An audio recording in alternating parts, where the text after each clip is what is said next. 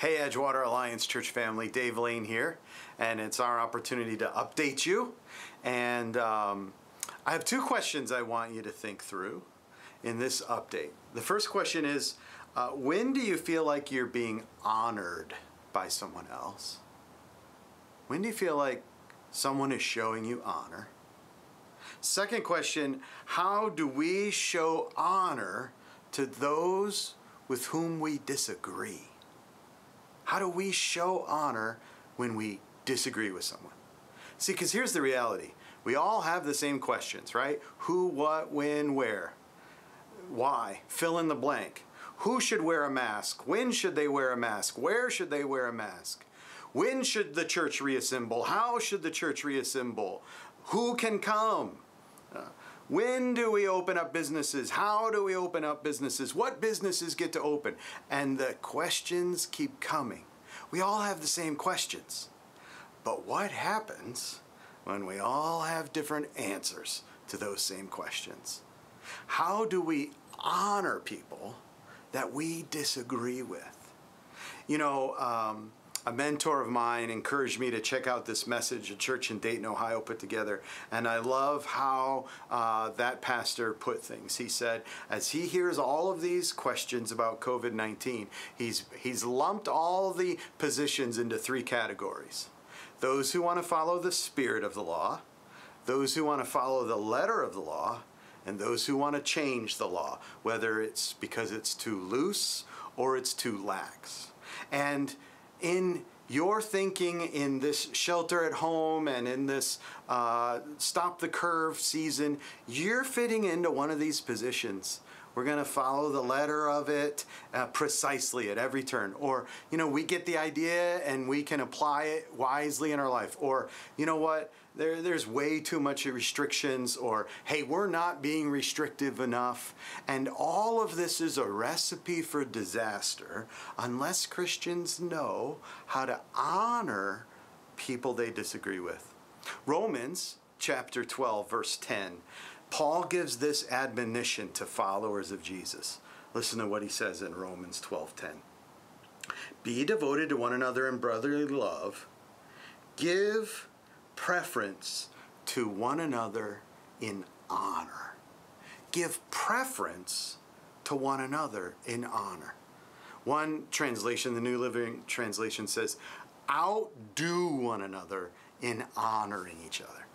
So I want to give us some practical ways we can honor each other when we find ourselves disagreeing. The default approach is to either try and convince someone of your position, or to condemn someone when their position is not the same as your position. Or maybe some people are willing to compromise when two positions clash. But I want you to see an attitude we can bring that presents honor into the equation. 4 ways we can honor one another. The first one is be humble. Humility considers the other person above self. Humility stops condemning someone because of their response, doesn't trip them up because of their response, but considers their well-being more important than our position. Paul would talk about this in Romans chapter 14. See, the disagreement was over diets and days. Some people honor one day over another. Some people are willing to eat food sacrificed to idols, some aren't. And all the debate over diets and days was creating a rift. And Paul is saying, no, listen, give preference to your brother. And you don't even necessarily need to change your position on diets and days, on masks and gatherings, on law changes or compliance, on the church being persecuted or the church being too casual. You don't even have to change your position, but approach your position with humility, giving deference to the other person, giving honor, consideration that a person is more than the position they have. Second, be positive. Believe the best about other people. Two people were in a grocery store, and one guy muttered under his mouth, "Can people even read these days?" And the woman nearest to him gently walked over and said, "Sir, I heard what you said, and I can't help but think you meant me because I walked the wrong way down the grocery aisle, and I just wanted you to know I didn't see the sign till after you said it, and I'm sorry for any discomfort I caused you." And here's what this guy said. "You know what?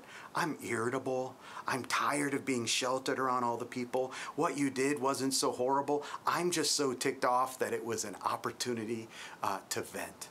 And the interaction turned from negative and confrontational to positive. 1 Corinthians 13 says, "Love believes the best." One of the ways we can honor one another is to believe the best about each other rather than assuming the worst. 3, not only should we be humble, not only should we be positive, but be conversational rather than confrontational. When we're conversational, the rhetoric doesn't wrap up in the entrenchment of positions, but rather light increases rather than heat.